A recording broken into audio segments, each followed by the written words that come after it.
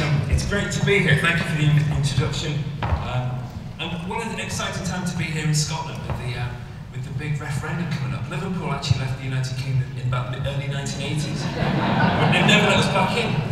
So it's great to be here. Thank you for the invitation. Now I'm going to talk about my research into generations. I'm going to talk about what it actually means. I'm going to look at who these generations are. So you're going to discover information about your own generation today. So I hope you found that okay. I've got a team of counsellors waiting outside for me. This is my son with his friend at Costa Coffee. And he sent me this, and just to show they were all having a good time. I said, Tom, I don't know to be funny, but you're all on the phone. Who are you texting? He said, well, each other. Of course, you know, what's your problem?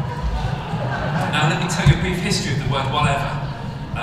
It first appeared in English in the 14th century. It means several things. Anything, everything, or a sign of perplexity. As in, whatever do you mean by that? That was the meaning until about the 1960s. West Coast California hippies discovered the word whatever. It's like using it as a sort of passive resistance. Whatever man, whatever dude, in my Welsh accent. All that kind of thing.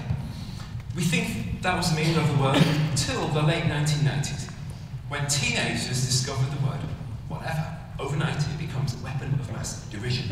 I showed you that the word whatever has evolved, and it evolves particularly when accompanied by a spin of the eyes. You know, I first came across the new meaning of the word whatever when I was with my wife. We were queuing up to go into the Sistine Chapel in Rome. I don't know if you've been. This poor man was struck by a dad moment, and he said, stop.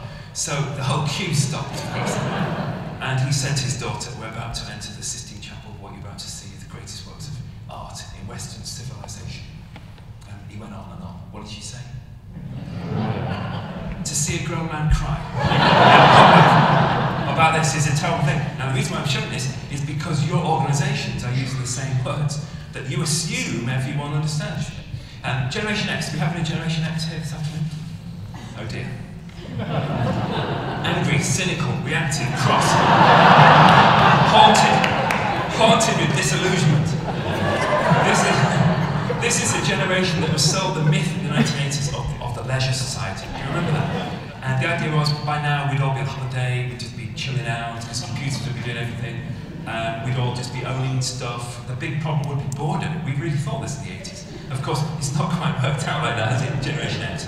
Generation Y, they're optimistic, again, idealistic. For them, they're digital natives, so they've grown up with this information technology all the time. They've got more academic qualifications than any other preceding generation. Do we have any Generation Ys with us? Well, it's good of you to pop in. This early in the morning. So, Generation Y, yeah, whatever, yeah. I've created a monster. Generation Y, independent, idealistic, the children of the boomers, of course. Some of them probably got their parents with them now. So the parents are always with them, and as I explain a bit later, I defined a term for it. I call them helicopter parents, because they seem to hover over these 20-somethings, like personal SWAT teams. Boomers saved Marks and Spencer's. I've always shopped at Marks and Spencer's. I'm going to carry on shopping at Marks and Spencer's, no matter how bad it becomes.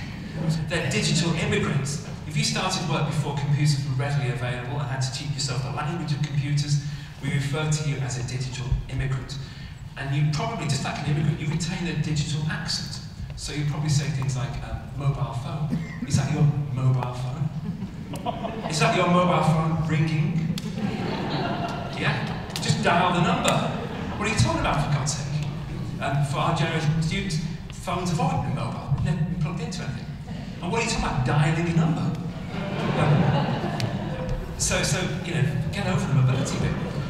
Final point, audio tone of voice, your generational tone of voice. Every generation has its own tone of voice. Every organisation has its tone of voice. When you go back to the office, looking up publications, see what tone of voice they have. The key thing is, it has to be appropriate to the audience that you're aiming to meet, the audience that you're aiming to target. So it has to be appropriate. And that's it.